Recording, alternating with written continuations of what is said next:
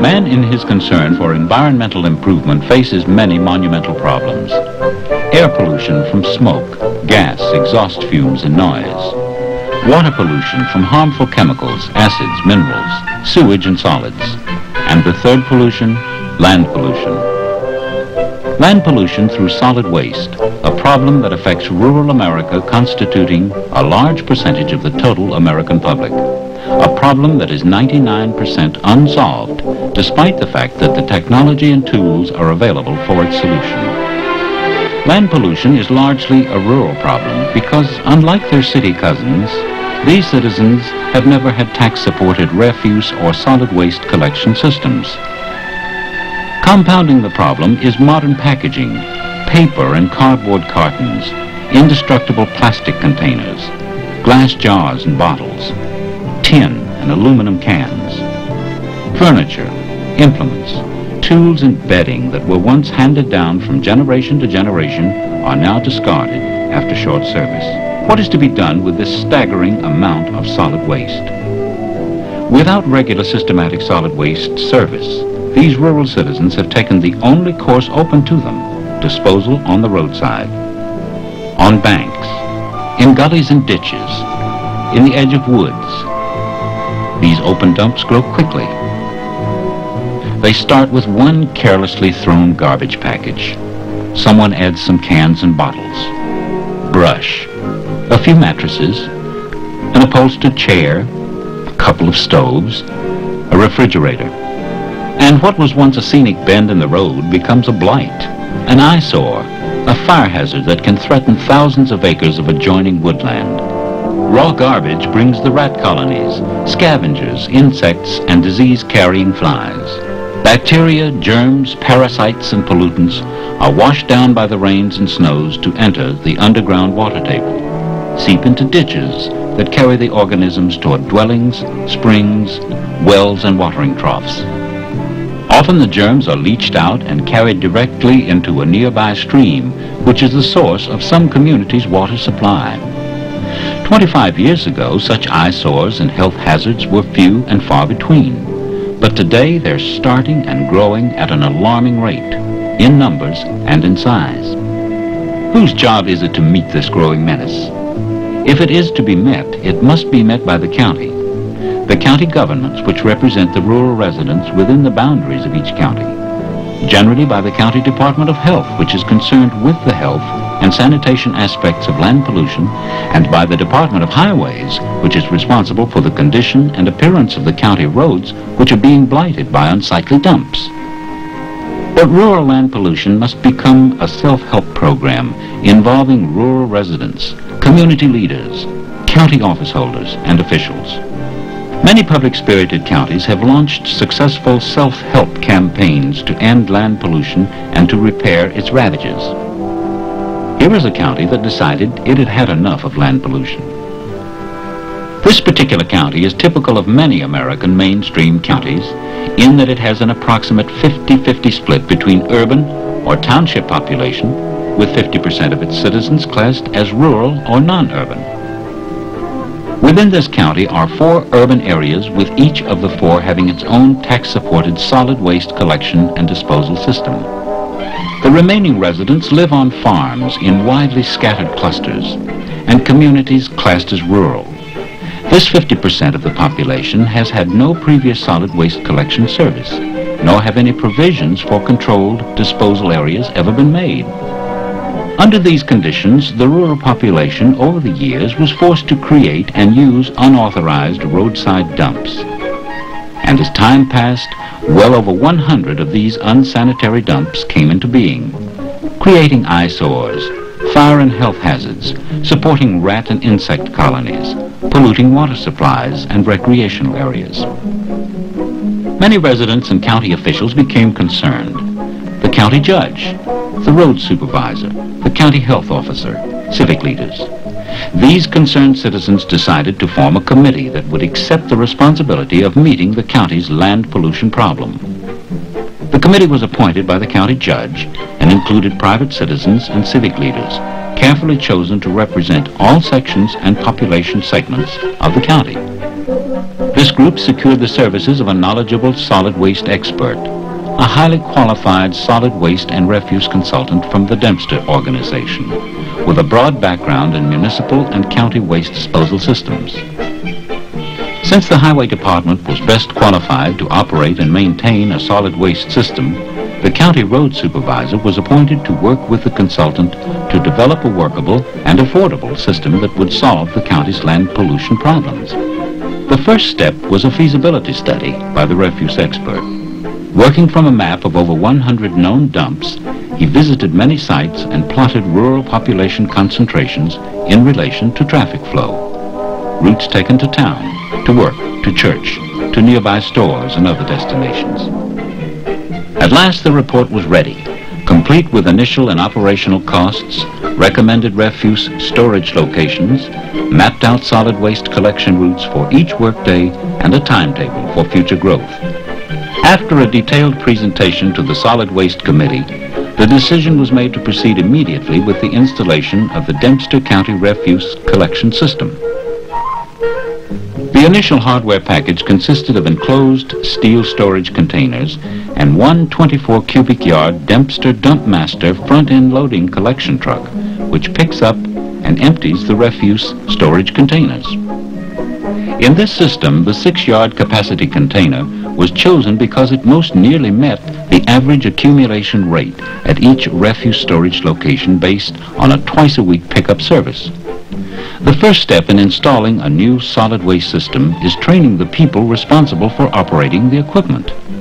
The drivers quickly caught on to the operation of the collection unit. Next came complete maintenance procedures, a checklist of how to keep the Dumpmaster in tip-top operating condition. Installation of the system consisted of placing the Dumpmaster storage containers while closing and covering the old dump sites.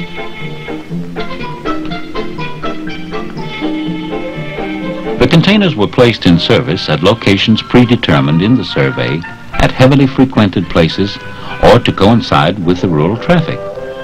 Some were located at stores, near community clubs, churches, schools, at road intersections, on small secondary roads, or a few feet from major highways. Convenient access was also a factor.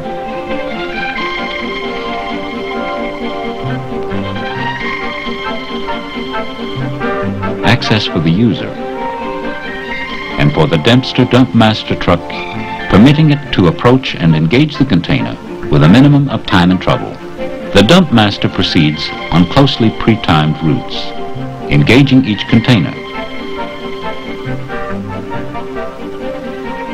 raising it overhead, rotating it, and emptying the wastes into the reinforced compaction body.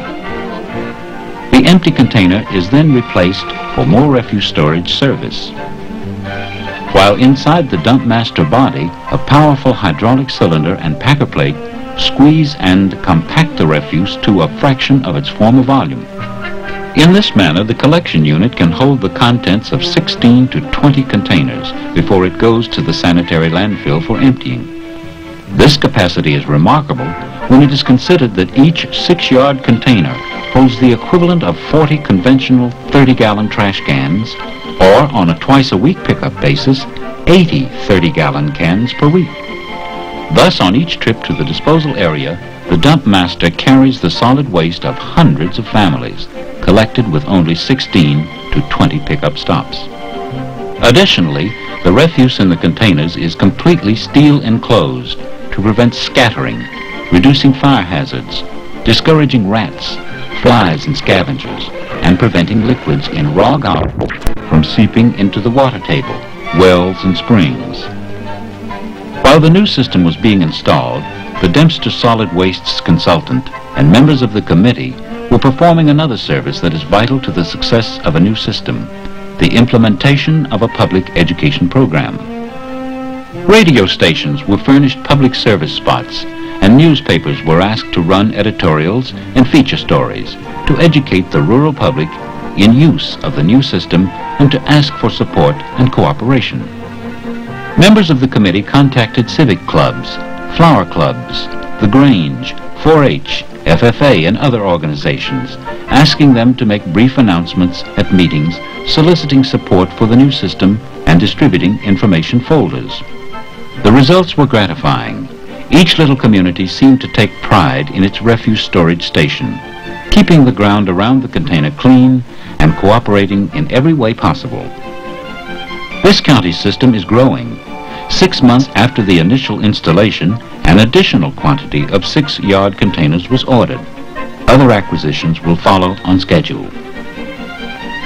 The growth plan is sufficiently flexible to allow expansion of the present collection system. As the county grows and as funds become available, additional trucks can be phased into the system. One expansion option that is available is a compatible system of extra large containers. These huge dinosaur containers can be located beside a ramp or bank and used as large portable dumps for all types of solid wastes. Or they can be spotted throughout the county as collection stations for large, heavy discarded household objects, or big tree limbs and branches, even as receptacles for car wrecks. The heart of this system is the truck-mounted Dempster dinosaur. To pick up a loaded container, the dinosaur is backed up to the container and lifts it into carrying position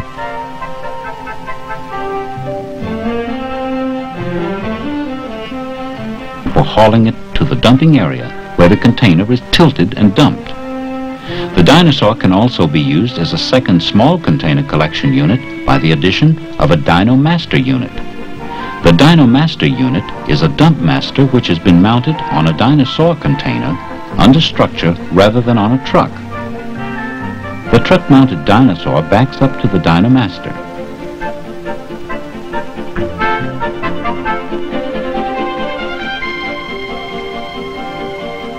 And in a matter of seconds, the Dempster is in operating position, converting the dinosaur to a full-fledged Dumpmaster, ready to handle any Dumpmaster container. With this versatile piece of equipment, the county is ready to enlarge its system efficiently in any direction its growth and needs take it. At this point, the county has made giant strides in eliminating its solid waste land pollution problems. The Dumpmaster storage containers are installed and have been enthusiastically accepted by the rural population. Over 80% of the unsightly roadside dumps have been closed, and in these places, the landscape is being restored to its natural beauty. Soon, all will be closed to use. One of the biggest and worst roadside dumps in the area has been closed and covered with dirt fill from across the road. The base has been ditched and filled with refuse and dirt cover. It has been seeded, and within a few months, a luxuriously green bank leading down to the woods will be all that remains of a bad memory. Thousands of cubic yards of dangerous, disease-infested garbage and solid waste that polluted the land each week, are now taken to the county's sanitary landfill area, where the refuse is crushed by bulldozers and covered by compacted layers of earth. When filled, this area will become a centrally located recreational area. The road supervisor is going about his work of closing the remaining dumps and making sure the beautiful roads he builds will stay beautiful. The Dempster refuse consultant will keep in touch, periodically checking the equipment and future expansions of the system, making additional studies and surveys when needed. The Dumpmaster, dependably rolling along, day in, day out, keeping the land clean and free of the third pollution, land pollution.